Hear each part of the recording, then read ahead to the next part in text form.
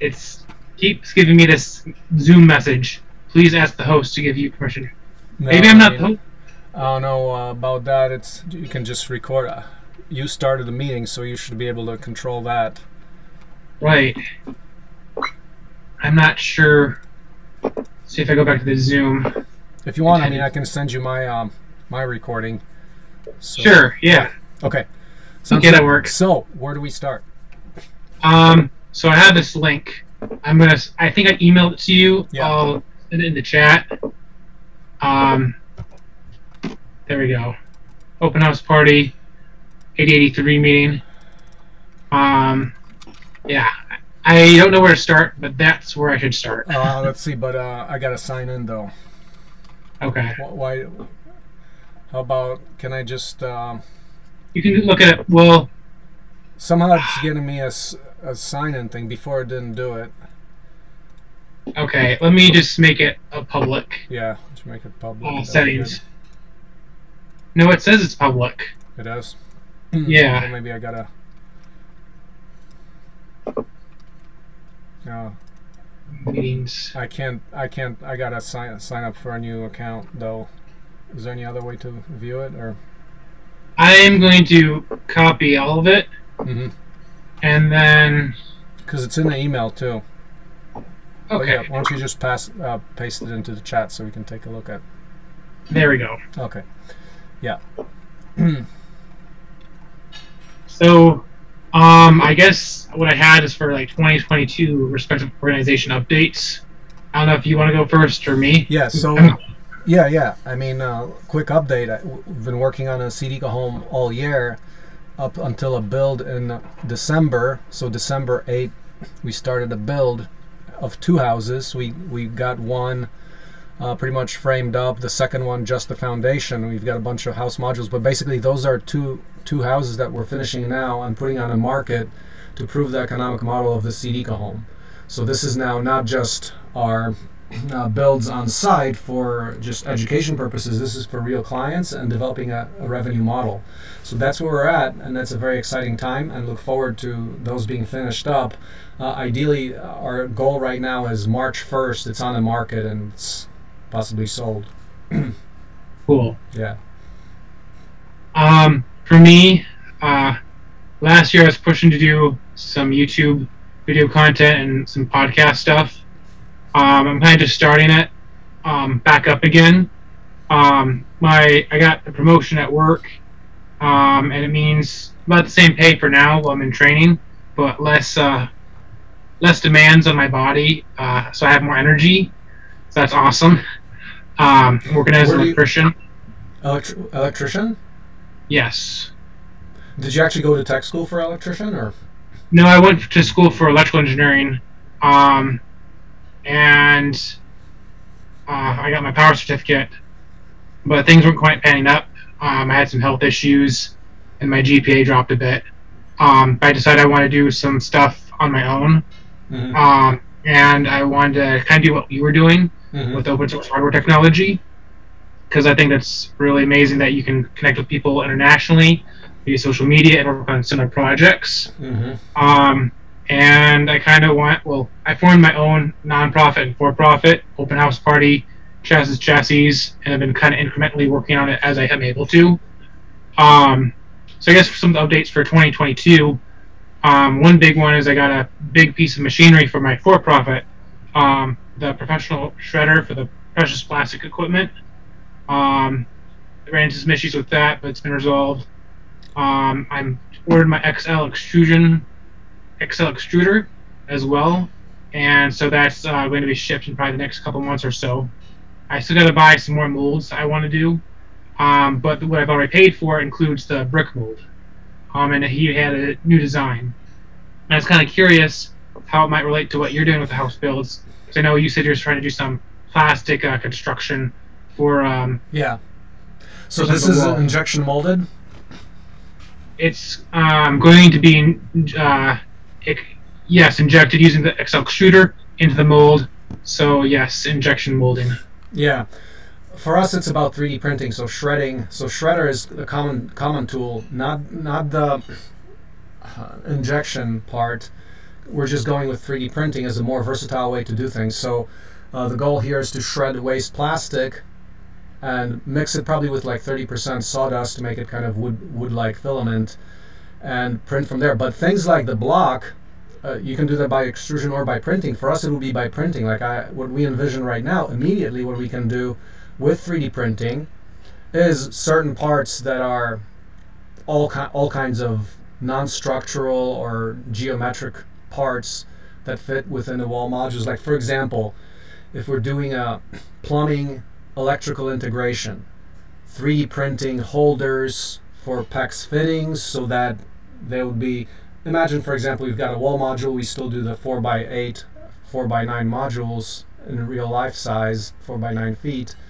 And then you have a locating piece that you would put somewhere on the module, which would say be annotated, like, okay, put this at coordinate XY on the module, and therefore it will be part of the water system, because then your plumbing fittings go into that. So basically like holders and geometrical parts, as well as tons of other things like blocking, various wood that goes not maybe into the structural part, but all kinds of blocking, and of which there's like 30% of the lumber is blocking. It's non-structural. So with 3D printing, say you take it from the waste stream, mix it with some wood sawdust, things like that, you can talk about actual 30% of actual lumber displacement. And this is not to mention things like PVC for plumbing, electrical, all kinds of geometries, trim. I mean, trim is an expensive thing that we can definitely print, and it's non-structural.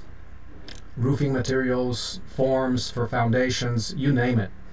Windows, 3D print your geometries and then put in like double glazing and seal that to have professional grade windows. All kinds of stuff with 3D printing. So that's why we want to go for the 3D printing part, not the injection molding, because it just gives us the flexibility. Yeah, but the common part, I mean, so the bottom line, I mentioned last year we did the the proof of concept of the economic model. We're working on it still, but the number one thing is to get some kind of a product. So you asked about collaboration in your email. How do we work together? Something that is replicable, that is an important product, like the bricks. I mean, it could be an important thing. I'm not sure if the injection molding is the route to do it. I personally think that the 3D printing part is more versatile, because the same machine can do a bunch of other things and stuff like that. Otherwise, you have to have very specific molds for each thing. And but the common ground is, what can we talk about, focus the discussion around creating as a product, some subsystem or anything that actually makes sense. You mentioned now something I want to interject with you on, being that you're an open source organization, I am sure you're aware that there's a bit of a step and process going from idea to production beta to stable production. And even in my line of work, it's sometimes hard to get people on similar projects, working on the same project eventually, on the same page and synchronize. At work, we have like an SAP system. I'll only talk limited about that, but I'm trying to do something similar with Open Project, and also kind of replicating what you were doing with the wiki part of your website. Yeah. So a big part of documentation, and for you, it's a struggle. It is for most everyone. But if you can, at phases of your development, even if it doesn't pan out production-wise, just showcasing what steps you're progressing with, and having it so it's publicly accessible and easily to access. With Open Project, I still need to learn about versioning and assigning work packages. But my goal is, as I'm kind of assimilating my own repository that acknowledges organizations like yours with Open Source Ecology and Open Building Institute, others like WikiHouse, I want to acknowledge what developments organizations are doing, and being able to, upon interest, someone to expand further into that and to raise issues or concerns, progressions. But that way, it provides an opportunity for, say, someone else to pick up the baton and progress a bit further, hopefully in the public domain. I know you have a lot on your plate, and sometimes it's hard to keep up with the documentation. But if you can make it so it's easy for you to publish some of your main progressions by month, and allow people to acknowledge what you've done and build off of that as derivatives, like WikiHouse, for example, I think it'd be easier for someone like me to be like, cool, Martian, this is what you've done for the month, and this relates to what I'm interested in, and this is how I want to kind of push it forward with my own unique interests. So just making it openly organic, where it's easier for someone to pick up the baton and progress further with it. So, like for example, you might be working on 3D printing. I know in my case, where it's cold, I had to learn the hard way that I could produce some stuff with a 3D printer I bought, but until I got an enclosed chamber, I wasn't able to successfully make a good product. You know, you run into some of those issues. But if you can like create a better user interface for someone to find out what subcategory project you're working on, and it relates to what they're doing, then hopefully you make it in a format so someone else can pick up the baton from anywhere else in the world. Yeah. So that way you don't necessarily have to drive it solely yourself, but it's easier for someone else like myself or others to pick up your public works and take it a bit further as it's more in demand in my case or another person's case. If that makes sense. Yeah, of course. I mean, that's a central question of open hardware, and that's a huge effort. We do have everything that we record. Let me just share the screen. Like for example, okay, can you enable share screen? Oh, I didn't realize I had disabled share screen. Host disabled participant screen sharing. Maybe I should find a different video chat. So I don't know why you're restricted in all these cases. Yeah, I think that's the default. Starts with. I'm wondering if Zoom just wants money, or if I was at blog and I'll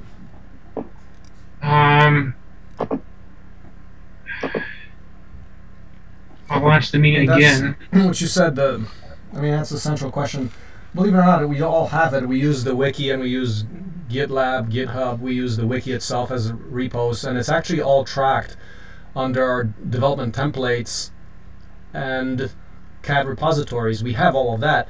The next question is, how do people understand the development process methodology so that they can actually understand, and once they see it, they say, oh yeah, that's it, and then it can go further. So to me, it's actually the bigger question is one of culture and engagement. Yeah, you can say that. So well, but anyway, like what I was going to show you on the screen was the CAD master files repository. Like you have all the details. You've got the entire structure. You've got the plumbing system, electrical, the PV system, everything. I mean, we have everything. I mean, we've got the best. Yeah, I've seen a lot of it on your website, but sometimes it's been hard to find your most up-to-date, like LifeTrack progress or their brick press or some others. Others could seem a bit scattered.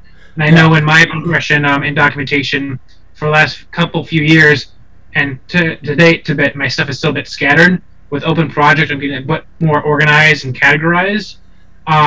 But also I'm kind of setting up like Jellyfin for like a video recordings centralized. But I want to have like go-to links people can go to be updated in like what my progression is. And hey, these are my sources. I am sourcing open source ecology. I'm sourcing WikiHouse. I'm sourcing this YouTube channel. If people want to search further in my references, that makes sense. Of course. Like in academic publishing, you want to have good, healthy, credible, solid references.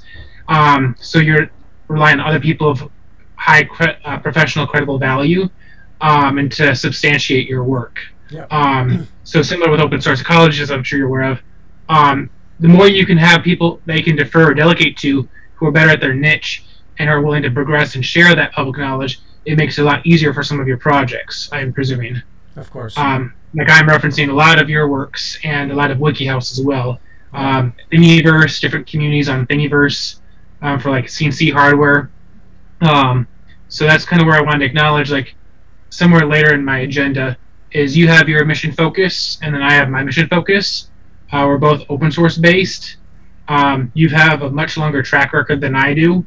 But I want to also acknowledge like some of the support systems I have and doing my own developments of interest, but seeing where like where there's interlap. So if like you're doing the house stuff, if I'm able to manufacture, say, the plastic with 3D printers or injection molding at a faster rate with some of the equipment, then that might be of use to you. Yeah. Or if you make developments in your housing designs, or WikiHouse does, I can refer to your designs and make scale models of stuff as I build up my equipment and materials, so I'm not over-leveraged in debt. And I'm using the for-profit side because that way I can account for that debt. The nonprofit, I don't want to do any debt-based stuff.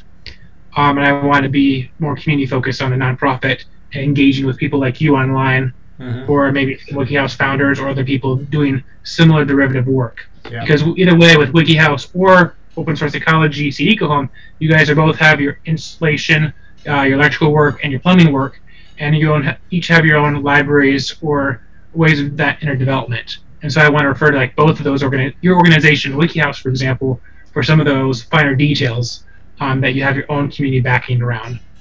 And I can acknowledge that with what I'm doing. I really wish I could share your screen, but like I said, I have these topics listed. I can't remember if you wanted to pick it up with what you were talking about, or yeah. No, the documentation part is absolutely right. That's has not been figured out, and yeah. And at the end of the day, our latest learning is that the way to make this move forward, just like has happened in software with Linux in a couple of years since around 1991, there was a minimum viable product, and for us, we're thinking is the same right now. What's the minimum viable product that can bootstrap some economics and therefore make the project grow? I want to touch another basis. I noticed it a bit in your documentation as well, but like in my case, I'm wanting to focus on well-being and related to like Maslow's hierarchy of needs, and one of them being housing is like kind of a more base need. And so I'm trying to acknowledge open source projects kind of based on that core base level of the Maslow's hierarchy. And so people can get around like with affordable housing for sure. And maybe eventually, if you got big enough, maybe you could look into something with utilities or repairs of I don't know like urban development, or just like if you use like open source hardware designs for meaning like basic utility type needs, whether it be plumbing, toilet stuff, or whether it be like some electrical stuff like you've kind of been doing to some degree, but just where people can pick up your designs for public works and improve that base utility as far as like with the household and well-being and other categories. But we're focused more so on the hardware of database intellectual property of sorts. But kind of just acknowledge that Maslow's hierarchy of needs, because if you can do things that are of service to what people's core base needs are in a better way, then more people I feel are willing to engage with, oh, this is really cool. Like you're saying I can build like a scale model house and then eventually build up to a full scale house. Like I don't know if I want to do that myself, but if you get to like a shed scale stuff, then like I'd be willing to pay for that. That's exactly the reason. The basic hierarchy of needs is exactly the reason why we shifted fully to the CD home, because it's the number one cost in anyone's life. So that's the biggest impact that we can have. And then it also builds upon the open source machines, the 3D printing and ecological stuff and everything, the whole product ecology of everything. And something else I've learned is like with open source projects, sometimes there's another organization or company that publishes their works that might be a bit better performing. And with like an open project, I haven't fully utilized versioning, but for example, I like to version like the developments of your CD home. I also like to version some of the different models of WikiHouse, and with like my own program, like kind of encapsulate those two in my own derivatives, but acknowledge some of those upgrades every so many years. Whether it be housing, whether it be CNC machining equipment, or 3D printers, you and I have a preference towards the open source domain of hardware. And so if we can acknowledge some of those public developments that are creating a new standard, like it'd be better to refer to those better standards. With the CNC example, I haven't fully put together my lowrider CNC, and since then they have a lowrider 2 for V1 engineering, and now they have a lowrider 3. Each time it keeps getting better and better for like a full upgrade. And I don't have to reinvent the wheel. I can just defer to another company or organization that focuses on that niche, and they just so happen to have things open source. So definitely acknowledging people you can defer to who are doing their own unique niche that complements what you're doing. Yeah, so you don't have to do everything, but you can be like, no, this guy I know overseas, he's really good at this, and we can utilize this in the CD home design. Or this guy here, he needs to make a living, and he's really in part with what we're doing. He can help us with a lot of marketing, but he doesn't have to work at our location. He can work remotely, and that sort. So makes things more convenient for people to better help themselves, but further develop your open source progression of things being in the public domain. Regarding the prior art, the single, perhaps most important page is the genealogies page. So on that, which I put it into the chat, is if you click on any genealogy, like for example for the 3D printer, you'll have like 30 versions of the printer that we already did. So you can trace every single development. Everything is described. And you can say, okay, this is what we did in version 1, and 2 we did this, and 3 we did so forth, and you kind of have to piece it together. But the point is, all the data that we have is, or just as much as we can, is up there, pictures and everything else. Now, a whole new layer could be that documentation and versioning and all of that layer, which is based on, here's the core data set, now you can organize it as you want, and that platform is yet to be developed. Okay. That's something I'd be interested in doing with one of my colleagues. Yeah. As I'm kind of doing my own scale model house builds. I don't want to over leverage my for-profit with the debt. I want to have my equipment kind of pay for itself over time. But just some kind of passion project for me is acknowledging like the work that you're doing and how I can utilize that to build like a scale model of your seed eco-home or the WikiHouse models. Mm-hmm. I've so far made models of the WikiHouse, a dog house size and a bird house size for cost reasons. I'm trying to do a shed scale model and a full scale model I have the designs for, but it's been a little challenging to find a manufacturer because they have a certain standard of engineering drawings that they demand. And so right now I'm just waiting to hear back from a community member online to that I could pay more for him to do some further design work to meet these engineering standards for production that the production people want. Are you using FreeCAD? I am trying to utilize FreeCAD. Well, I'm keeping things in the DXF files. So when I paid a guy from Europe, he kept things as a DXF file, but a lot of the engineers I've gone to or the manufacturers, they want specific engineering drawings. And so each time I scale the models up, for say, example, WikiHouse, the interlocking mechanisms of WikiHouse is based off a certain thickness of material. And so each time I've gone up into standard, it's been from, like, say, well, 1/16 I think was the birdhouse, 1/8 has been like the doghouse scale, and then I'm going all the way to a 1/2 inch thickness for the shed, and then the full scale is 3/4 inch thickness. So when I jumped from that 1/8 to 1/2 inch, I had to quadruple the thickness and the dimensions. And so I paid someone to provide the DXF files now. Unfortunately, the manufacturers also want engineering drawings to go with that, which does not meet their with what WikiHouse has does not meet their standards. So I need to pay him to or my designer to take each panel. So there's like 40-some sheets of like plywood designs that are modified to fit for that scale production. So I need him to take the DXF files and provide the schematic of cutting drawings that they want. And they have different CAD file systems. So the challenge is like he has to go through the process of either utilizing that advanced software technology, the Golden proprietary version, to provide that schematic or layout drawing that they want. But ideally, I still prefer to have things accessible in FreeCAD. So some of the designs might be modified in a professional grade piece of machine software to manufacture the design schematics to whatever preferences. But I'm really trying to push to keep things in like a FreeCAD compatible design format. My suggestion is to invest that money into those workbenches within FreeCAD. So, for example, the way we did the CEB press, we have the model in FreeCAD, and then we simply export the DXFs. And you can scale things up and down in FreeCAD. So I would suggest that because that way you can get universal participation across the globe without expensive software.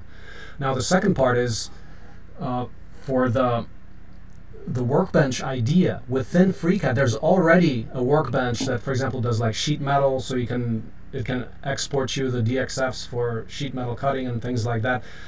If we invest in chat, send me a message of those workbenches. I'd like to take note of those workbenches. Okay, like sheet metal workbench. I haven't looked at it in, I don't know if it's under development, but I know it was, for example, workbench FreeCAD. Okay, there's, for example, one from 2020, so take a look at this one.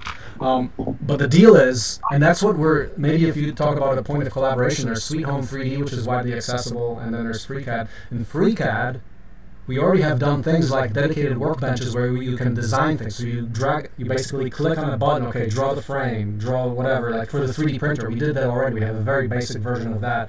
So use the advantage of FreeCAD, which allows you to do that openly and then change those designs and have an easy user interface that anyone in the world can use. I would really suggest doing that, because that way you're investing for everybody, not some people who have the software. Right.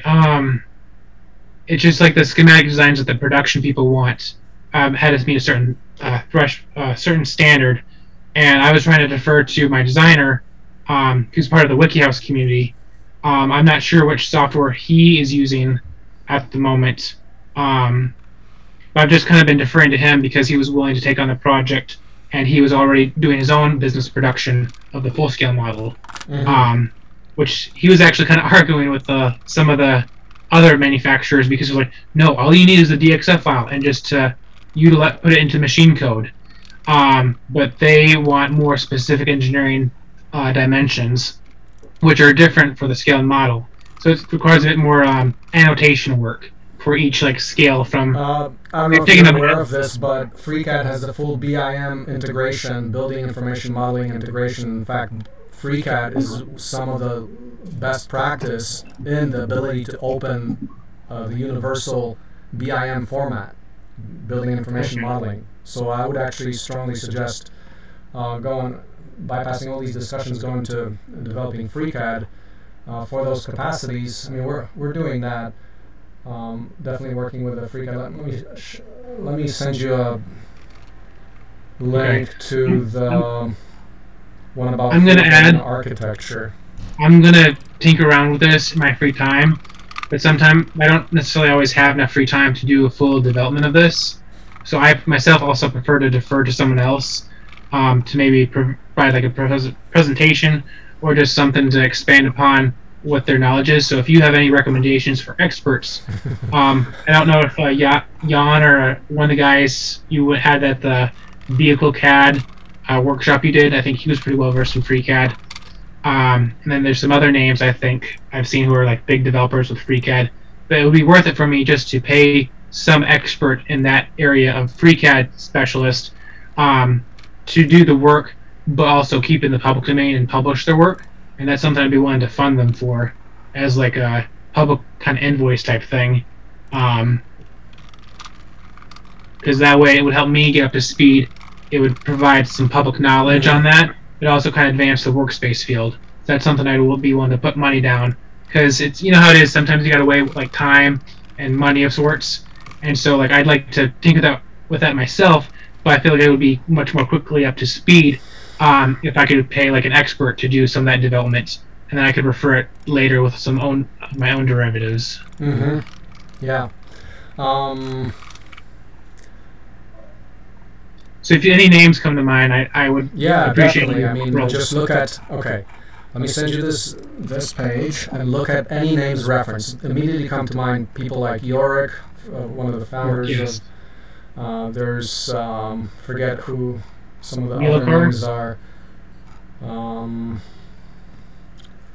Duncan, Malt, Yorick, Regis, Ryan, and opening detail. There's people. Okay, so some of those are familiar names.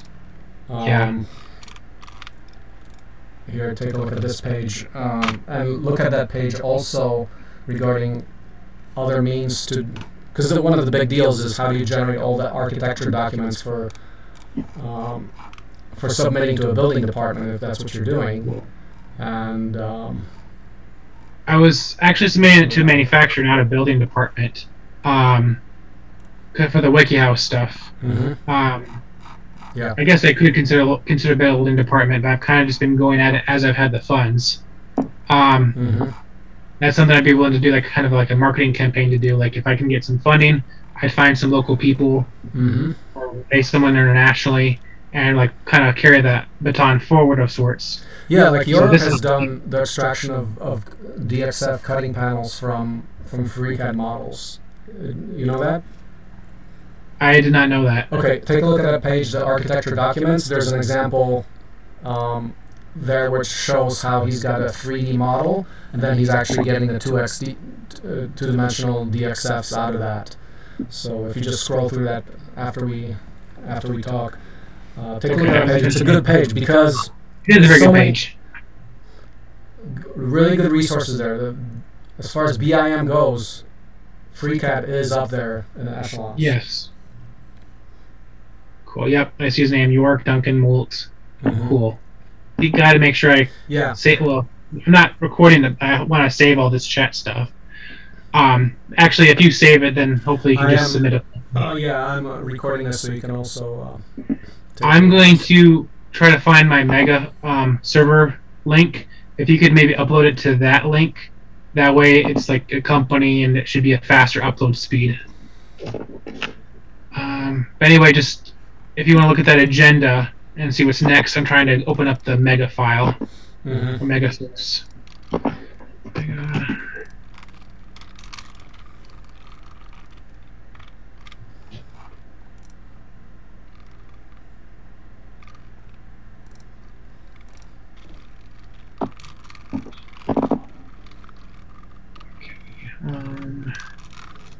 I'm actually recording some of this, and I'll put this on a wiki page and all that, and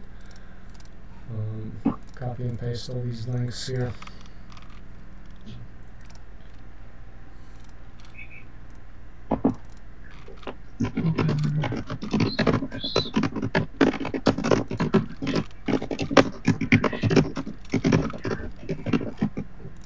For the CD home, with the current model, we're doing a really complete final model that we will have.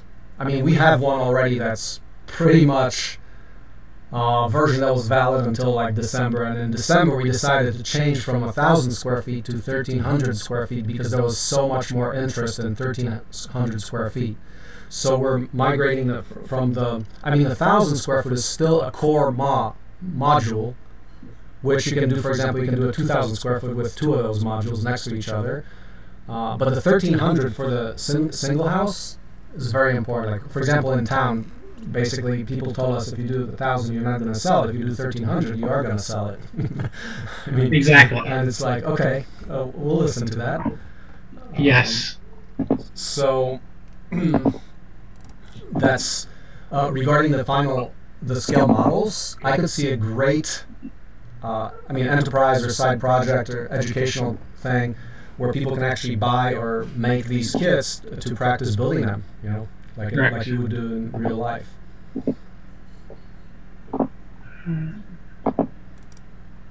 So what's next?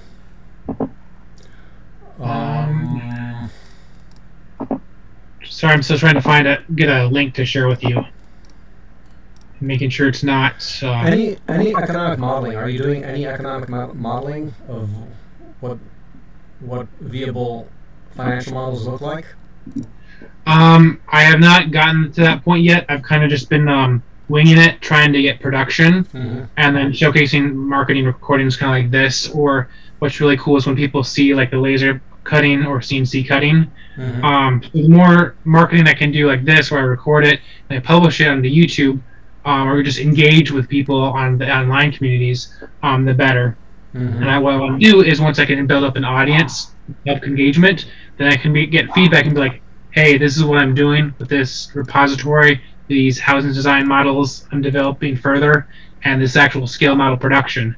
If you guys are interested in me talking about how to produce this stuff, how to finance it with like a Roth IRA, or leverage a 401k loan to finance some of this stuff, or something relevant to affordable housing development, then consider like financing me or promoting one of my workshops. And then if I raise enough funds, then I'll do a production run. Yeah. And on the nonprofit side, I only care that I meet expenses. Similar with the for-profit side, is that if I, like say with recycling plastic or other materials with equipment, if I can get to a point where I can like pay off the equipment, then that's awesome for me. Because that way, with the for-profit, I can manufacture like my own home estate. With the nonprofit, like as long as I'm building up my repository and I'm acknowledging like insecurities or just stuff that I want to see developed further with my time, then that gives me a sense of fulfillment. And if I'm able to engage with people like you or other people with the online international community who I just Mm-hmm. resonate and get along well with, then for me I find meaning in that, and I find fulfillment, and Yep. it brings me a better peace of mind. Oh Um, yeah. so with the workshops, that's where I really want to put myself online, like with this, engage in like what I'm doing, and just to find interest and get that feedback to see, hey, are people willing to like finance me or promote what I'm doing as like a public works? Mm-hmm. And if things become really take off on the for-profit side, with my time, I could do maybe some more customized work with either the housing side of stuff, or Mm-hmm. else with chassis, Yeah. chassis, the house chassis, car chassis type stuff, toy model based stuff. But the for-profit is where I really want to do scale model production and build up. It'd be cool on the for-profit side to, for example, to manufacture some CNC machinery or like a laser saw, laser duo equipment. That stuff's that's part of the Creative Commons. Because for the laser cutter, for example, right now I'm trying to finance a truck, but if I can like say manufacture a laser cutter, I could manufacture maybe two of those. I could keep one of them, but I could sell like the other one for profit, and I could also develop further documentation on how to actually manufacture it yourself. Of course. It's an open source project, Mm-hmm. but that's a bit more money privately focused because it's a bit more capital intensive, and there's that risk for me at this point. Mm-hmm. Whereas a nonprofit, so far, I'm kind of mirroring what you and WikiHouse are doing, and finding some things with financing and other public books, and create my own kind of cookie cutter collection of like how to build or manufacture, create your own affordable housing, and the different routes you can take. Because some cases it's better to build, in other cases it's just better to buy what's on market. But I do notice that obviously if you buy an old house, you're going to have all these issues you have to finance and pay for. So it's easier for me to kind of build things up with the data side or the documentation. And on the for-profit side, if I can recycle materials and build up my own capital, that's stuff that I can more so keep with like tax write-offs and capital expenditures. So when I sell stuff, like I get to write off like the tax write-off. So I'm keeping the material into a new usable form as CNC machinery or building my own home estate, in contrast with the depreciation of U.S. currency and dollars and stuff. Mm-hmm. Yeah. Trying to think, but yeah, I need to look at more of some of this stuff you're sending me. Let's see if I sent you the last link is the CDCO Home V2. In the info box on the right hand side, it talks about that's our model that was like our proof of concept for the technology, and the CDCO Home 4 is the actual first production model out in the real world. So there's a link to the CDCO Home 4 there as well. And I mean, it's a hyperlinked spreadsheet of content. I mean, there's thousands of pages under that. So if you talk about documentation, go ahead. Well, what I'm trying to do is I'm trying to encapsulate projects. So for example, like I think I did already kind of take a mirror of, or a copy or clone of what you got so far with your repository at one point in time. But I wanted to acknowledge that in like open source ecology repository. And then over time, I want to get more familiar with like what projects you've done so far, and which ones have like high utility for like making scale model houses. I know you've done the brick to an extent, but it didn't meet your production expectations in some ways. But then there's also 3D printing and injection molding. And so for me, I'm kind of trying to experiment and see which ones have the highest utility once manufactured or ease of like assembling. And then just acknowledging like this one's one that I find useful or relevant. Or for example, like with V1 Engineering, he has MPCNC and Lowrider CNC, and like this is the machine I'm using, and then this is the new version of that, and acknowledging what improvements there are, whether it be of that same company, organization, or product, or like even with your organization. You guys have your modularity and expandability, and so the documentation. WikiHouse has their kind of own way of doing things, and there's parts of things I like about WikiHouse a lot better, and there's parts of things I like about your organization a lot better. And so just acknowledging more so that your unique strengths in each case, and where so there might be some complementary work. For your example, I think you have maybe some better documentation with the modules, with the electrical setup and the plumbing systems. Oh, you muted me.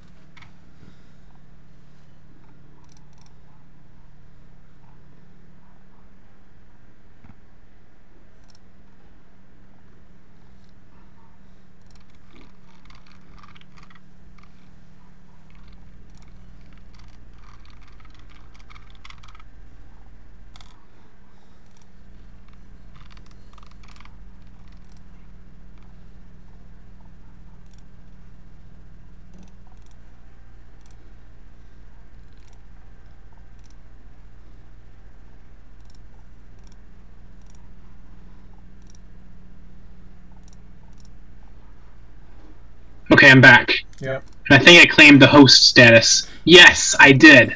So I'm going to record right now. This meeting is being Okay, can you hear recorded. me? Yep. I can't hear you yet. You're on mute. How about now? Awesome.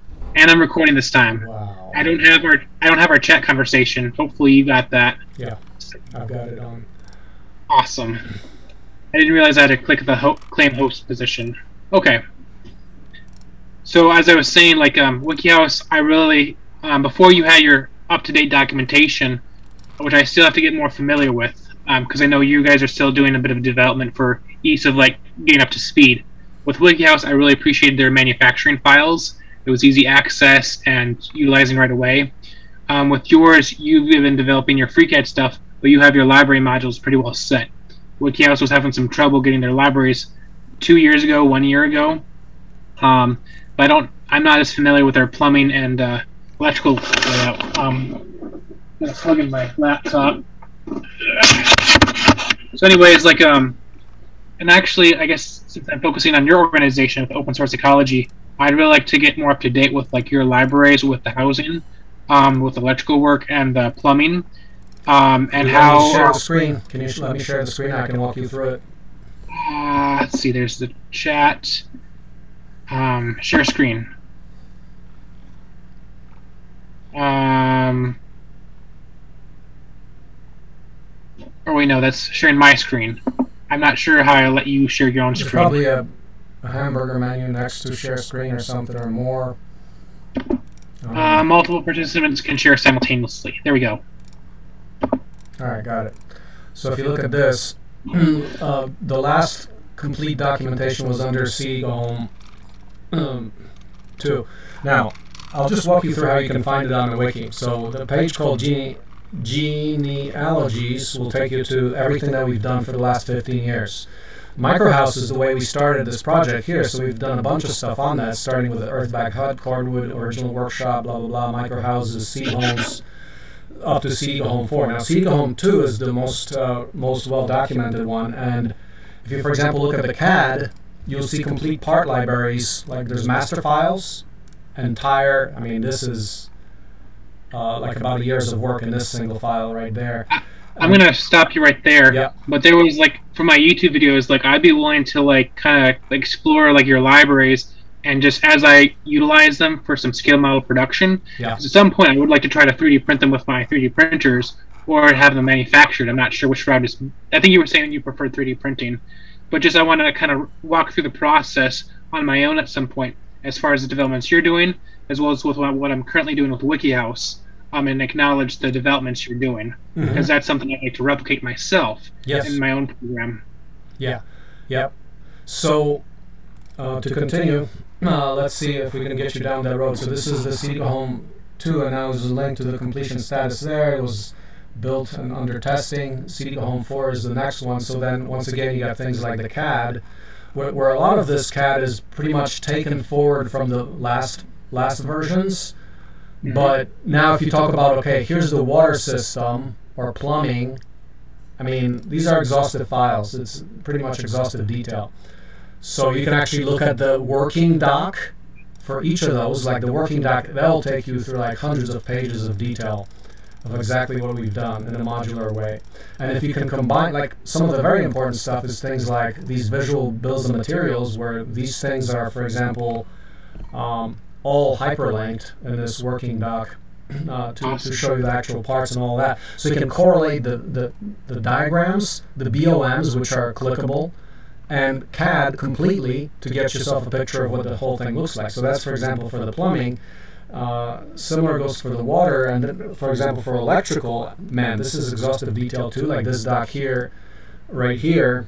I mean, that's going to be like hundreds of pages, but once again, you have exhaustive breakdown down to every single box. You know, you got your PV design.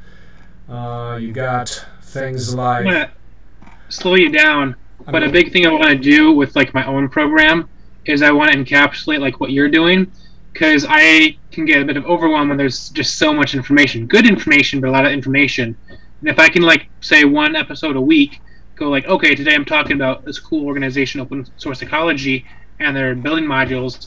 I could spend probably a whole video talking about your genealogy and contrasting it with what I'm trying to do with versioning and just encapsulating it, because it's very easy to be overblown with all the information. But if I can just focus on a small encapsulated piece of it, promote it online, engage with people, then maybe someone like knows a home builder or this or that, or people can kind of just talk and discuss about it. Yeah, so they're going to do their own stuff that's related. Yeah. And so the next week I can post a bit more in detail, like, okay, now there's these subcategories of your electrical work and your plumbing, and what I like about it, how it contrasts with WikiHouse, another nonprofit.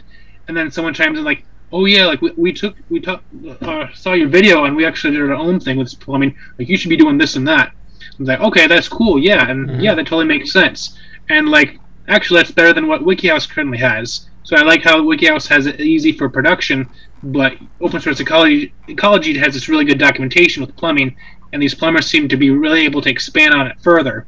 Whereas that's kind of past my knowledge base, but someone else can kind of pick up the pieces and make it more relevant, and I can learn from them and re-encapsulate it, synergize back into the project. Yep, exactly. Okay, I'm going to let you go back to talking. Sorry. Exactly, that's the process. Because I'm going to chime in again.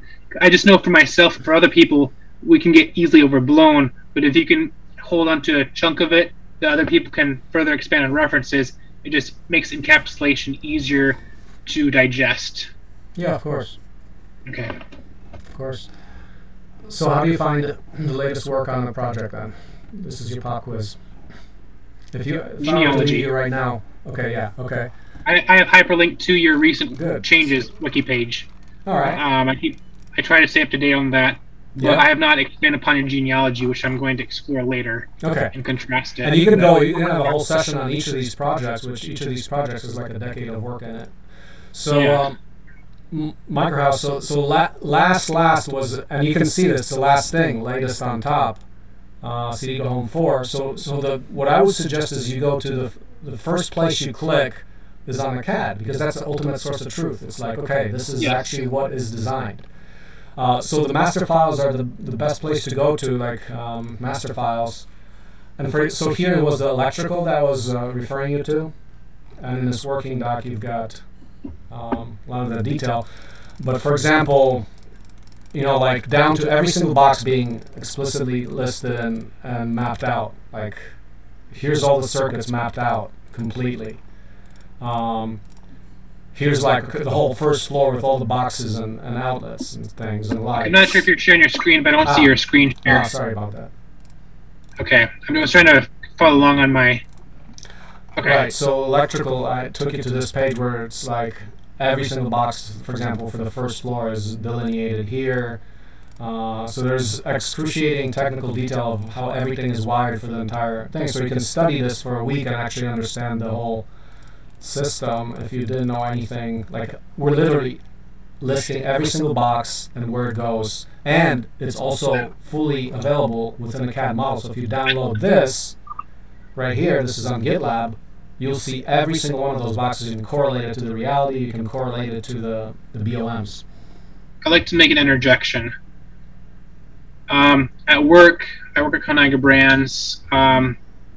I don't want to go too far into detail, but they use PLC systems.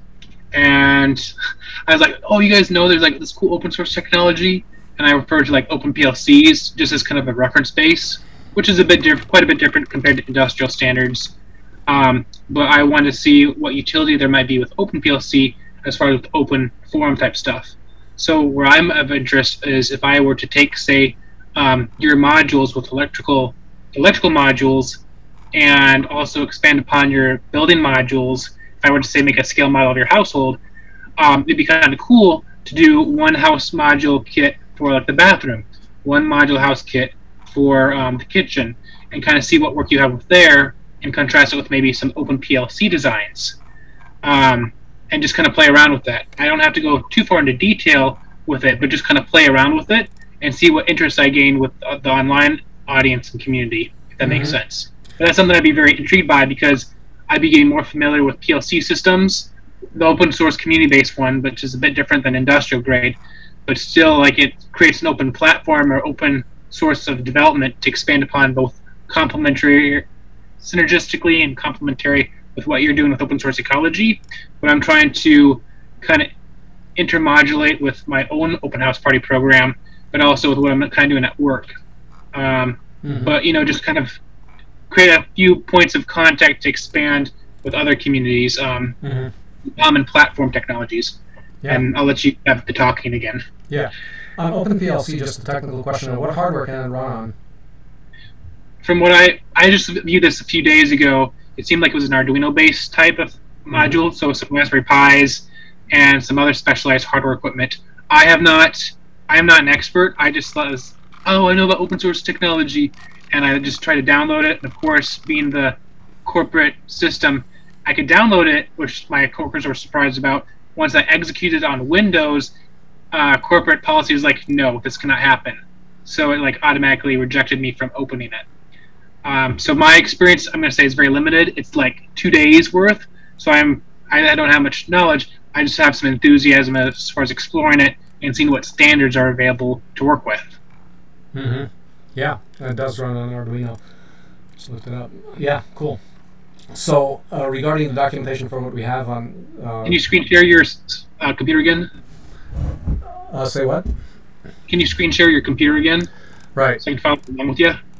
Well, regarding the documentation which you said you can find, you can get to the CD Home 4, the CAD, all the specific master files, electrical here. So taking you to the electrical, you can, I mean, basically any of these have a working doc and then the corresponding CAD files. So you can go through that in quite a bit of detail. Like for example, here the electrical design, you'll see the entire house with positionally correct outlets and everything. So you can actually, when you 3D print, you can actually, right now we don't have we do have a model where we do have the boxes and the structure in the same house and all that. So you can get into things like, oh, here's an actual model with everything, including the water fittings and plumbing fittings and electrical and the whole MEP, mechanical electrical plumbing, built into it. And for us, the thing is, with the larger printers, we did prototype, just got early stages of prototyping on a 8 by 8 foot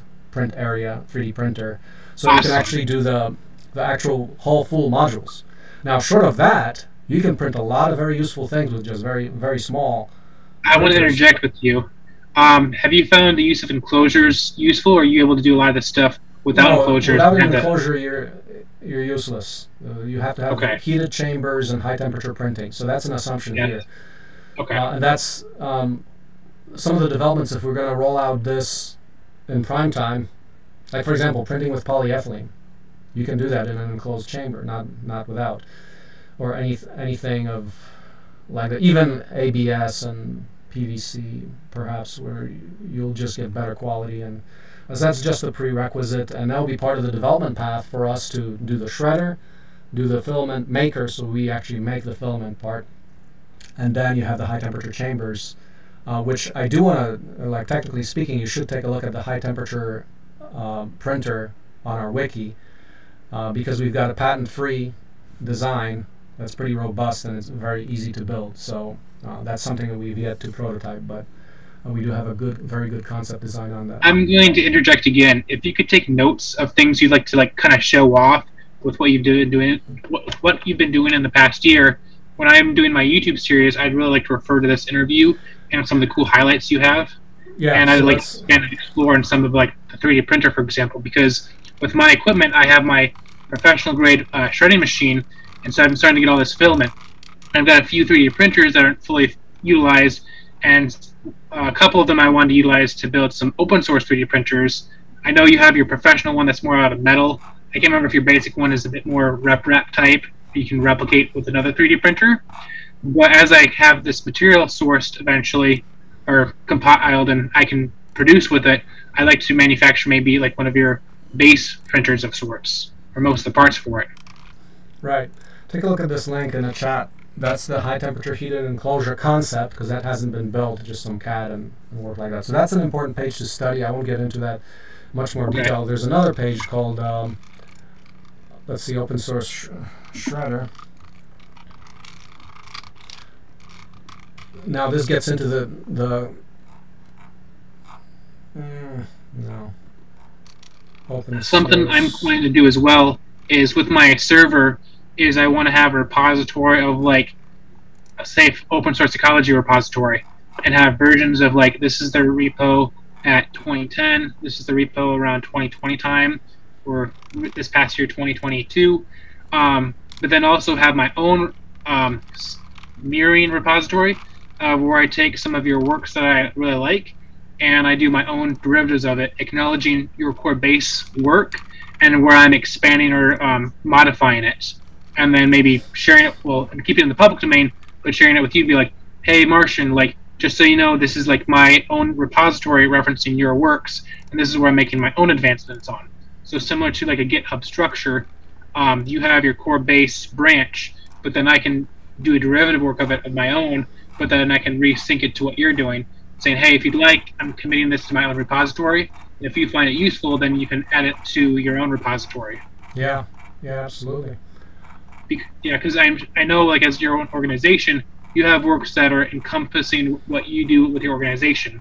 But whenever you find something useful from a company or another nonprofit organization, I'm sure, like with Precious Plastic or WikiHouse or FreeCAD, you refer to it and reincorporate into what you're doing.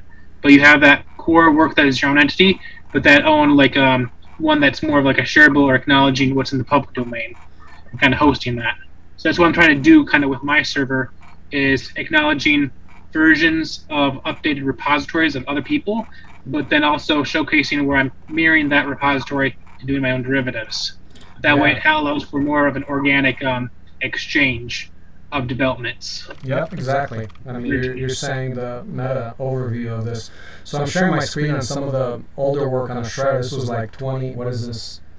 Where are we at? Like 2020 or something? But we 3D printed these belts and gear downs that were actually pretty impressive. So you can get to high torque using just 3D printed parts, including 3D printed bearings, which is amazing.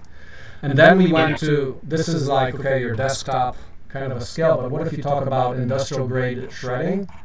Then you got to go to hydraulic motors like we use on our tractor, which were more like, let me see if I can just get you some pictures there real quick from, that was in 2020 in the summer. I just want to scroll through to there.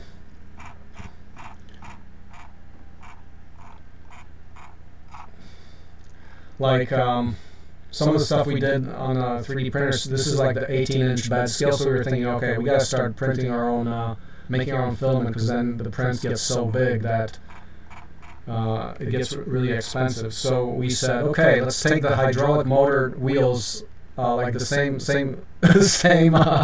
hydraulic motors that we have on these wheels, and do something that looks more like industrial grade shredder, which was from the Summer of Extreme Design Build 2020, which is, I want to just show you some pictures. We never finished it, but I just want to show you a picture of what kind of scale we were looking at. So this is the summer, this is some of the summer, this is where the summer starts, where we were building the house, the first CD, well, that was the CD home too.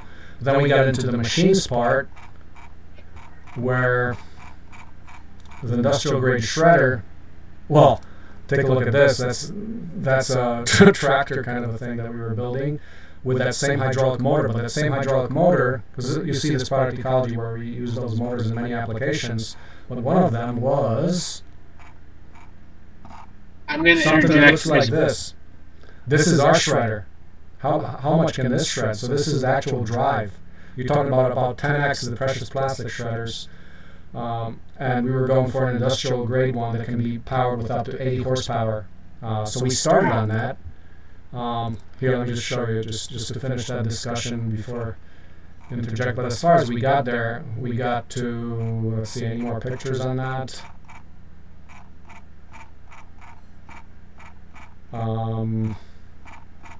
This was the house finishing. Not sure I have any more pictures outside of a little titillation there, which shows that, no, I'm not sure we took any more pictures than that. We actually cut some blades for that shredder with a CNC torch table, like here actually. Here, yeah, those were the kind of blades we cut out. That's just a profile of that blade from FreeCAD. But that's the torch table we used to actually cut out those blades. So we did another prototype with that. But yeah, I don't have much on the shredder except that these were the hydraulic motors we used, and as you can see, that's 100-weight chain, and that's pretty heavy. Anyway, I'll quit at that. That's because we never did finish that shredder. But the idea there is that's the equivalent of the kind of shredder from precious plastic that we were thinking about. Okay, well let's scale that for when we actually got to get enough material for an entire house. This is what it would look like. Okay. Which is common ground. It's yes. The shredder infrastructure. That would be a great piece of common ground. So we came to an hour already, so maybe we can start finishing up. But I mean, the point is that what I showed you is just like a rundown of just a few of the things we're doing. And of course, there's a whole history of this, and you can start by maybe review some of the links I sent you, and maybe pick one and say, okay, let's dive into this, because each one of them is, a year. Yeah, an hour probably. Yeah. I think I remember what I was going to mention. At work, I work at Conagra Brands, and sometimes they have different versions of motors or different versions of VDF systems, variable drive, variable frequency drives, VFD, yeah. And so, anyways, even though it's not the same exact part, it's a different version, and it can be kind of plug and play. And unfortunately, it's for better or for worse, it's industrial grade, so you're kind of locked into certain ways of doing things to an extent. But within like that PLC system, for the most part, it's usually plug and play. I mean, there's a lot of things that are old or outdated, but the cool thing about open source with like these public libraries and your developments is there's quite a bit of plug and play that's possible. Although I'm sure, as you're aware of, like in a more business setting, you want to have like a finished product and have a completed encapsulating the completion of a project when you do something that's more marketable. So for me, being that I'm working with a few peers and kind of small at the moment on the nonprofit side and by myself mostly on the for-profit side, I'm trying to focus on small scale and acknowledge works like your own on a small scale of development that I can handle, or WikiHouse. And I'm hoping, like, as I engage online and showcase my developments and develop my repositories referring to that, I can maybe explore further on to some of those subcategory libraries and see what the next point of the process is. Because I know, at least for myself, sometimes I bite more than I can chew, and so I'm trying to work on like small things that I can make progressive modular progressions with, or versioning that's something I can handle within a set time period. I know in your workshops sometimes you have it where you want to do a really cool workshop, but things happen along that process that kind of stifle things, or else it creates a lot of stress maybe with the group. But if you can have a complete project, I know, like with your 3D printers, I think that's really cool when people can have like a completed product and take home and see where their piece, the puzzle, fits in with like your long-term work. I think it's really awesome that you're doing this industrial grade stuff, but I think for some of the workshops, for some of the people that might not be quite as hardcore, if they can have just a smaller product to take home and just develop further with which a 3D printer is a great example for, then allows them to kind of get a taste, completed development in a way of helping or maybe working with you further. There's a lot of development that can arise from having a 3D printing machine or some other manufacturing type product or focus on. For me, like another subcategory I want to try to work on is like car chassis. So there's like the open source vehicle, there's the rally fighter, I think there's the Velo car that York was working on, as well as I forget the other company organization you referred to in your earlier days. But like with my open house party program, I kind of like to refer to like that as its own module with like the car stuff, and just explore the Velo car. I forget the name of the company organization you were originally starting with as well. But then there's also the Rally Fighter from I forget that company's name, and open source Tabby. But just smaller projects you can do to completion, but can be like scaled up at a further workshop later on. So that way you finish a product, people can take something home, but then you can really whet people's appetite for that library that's being developed for a bigger production development. Yeah. Yep. But I'll just slow down because I know you are wanting to run on time, and I don't want to overwhelm you if you are feeling some burnout from the conversation, but if you're going to have another interview, I'd love to expand on one of the other subcategories at a later time. Yeah, yeah. Let's set that up for another time. There's just to add to the category of cars. Look at the frame model and the work on a Mythbuster car by another guy who's an open source fanatic. Take a look at that. His whole story there, but yeah. Okay. Yeah. So why don't you take a look at what will be most relevant for next time and let me know. Okay. Sounds good. All right. Well, I like the discussion that, I mean, you're basically trying to provide the framework. Here's like this whole bigger picture of open source product development, which not a lot of people are doing. Like you're one of these rare freaks like myself that are actually trying to pursue that in a coherent way.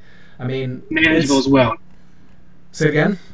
Manageable as well, and I'm going to interject again. Yeah. Peer of mine was also a bit combative in what I'm doing. They admired what I'm doing with the open source development, but also, for better or for worse, from an academic standpoint, if you give away your knowledge, then you also, in some cases, impede someone's way of living to an extent. And I know that's a very debatable issue because you can debate it both sides to an extent, but it can be a bit of contention in working with people when like it kind of erodes from their business model in some ways. So that's not something I want to harp on you on, but I've kind of been harped on myself about that conflict of interest of open source versus like survival, making a living of what someone else's business model is on. And when you start doing that, like in the for-profit industry, like say GM and Ford or something else, there can be a bit of tension with that market value. Or sometimes on the unhealthy version, there's nonprofits competing. Ideally, on the healthy version, it's finding common ground and collaborating to create more value, not take away value. Exactly. So that's something that I have to recognize because not everyone wants to do open source stuff, and there's some things that I don't necessarily also want to do open source stuff. Like, for example, with the for-profit, when I'm taking out a lot of debt or trying to utilize that for my private benefit, because there's a difference between like nonprofit rules and for-profit rules. I think a big issue for next time, not this time but next time, is with my nonprofit side, I want to make sure I'm IRS compliant because there's public testing. And so I think one of the things I want to talk with you about is how you've gone about through the process of like public testing and staying compliant with IRS rules and meeting those tests of sorts. Because my 5 years is coming up due this year, and I have to have a certain level of public funding. I'm finally getting some donations actually as of last year, but I just wanted to kind of garner your past senior experience with staying congruent with those public demands and some of the timeline stuff with IRS or else just in general. And also as a nonprofit, like you have your mission, but you want to improve people's well-being, I'm pretty sure, and leave your own mark. And to some extent, you have to cater to your audience or your the people you serve. And for me, just kind of garnering more experience in like how to scope, limit who you're going to serve, and to make sure it's an enjoyable experience or an enjoyable workshop, so people want to come back and feel like they're a part of the community and creating ongoing value that's sustainable and lasting and makes a lasting impact. Yeah. Because there's some of that social dynamics that comes with experience that I'm sure you're a bit more well versed on. So once again, it's not enough time to go over it now, but just that was a big issue I know I wanted to have with you when we had our meeting. Just some of those nonprofit rules and just some of your experiences, some of the challenges and struggles with that. Yeah. I'll just stop down before I take up too much of your time. Yeah. But otherwise, I'm good with setting up another meeting, and I don't want to take too much advantage of your time. So if you want to close the meeting, we can. So any last words? Yeah. No, there's a lot to this, and the promise of open hardware is still to be delivered. So that's a long path, but we're on it. I think that the way it comes out, we want to show that with the CD Home, you can resolve for many people that, oh, it's actually open and it makes a lot of money and it makes serves a lot of people. And that's the simplest answer. People start getting into an abundance mindset, which no longer is win-lose, but it's win-win, and we show how. Yes. By being transparent and open. One thing I might be a bit more differentiated with you on is I'm wanting to more focus on well-being. So for me, like I acknowledge like your libraries. Oop, I only got 10 more minutes left. It's acknowledging your libraries with yours and WikiHouse, for example, for affordable housing, and kind of exploring that regards. So things that serves, like with your server, having the design in the public domain, people like myself can reference that in improving their own well-being and meeting their own basic needs. And so that's something that's a bit more, a little divergent to focusing solely on open source hardware, but your hardware definitely serves a purpose. And that's what I really enjoy about it, because it helps me myself for peace of mind in building my own home estate. And I'm running out of time, so any other last words, or do you want to? Yeah, let's call it at that. There's a whole discussion about that point, so save it for the future. Sounds good. All right, well, you enjoy your weekend, or what's left of it, Marcin, and thanks again for the interview. And if you could just send me this video recording on the mega file link I sent you, okay, and I'll post it, and you're free to post this. You have my consent to post this on your site, and it's for an enjoyable interview. I appreciate your time. Thanks, Chas. Keep going. Thanks. Talk next time. Yes, take care. Bye.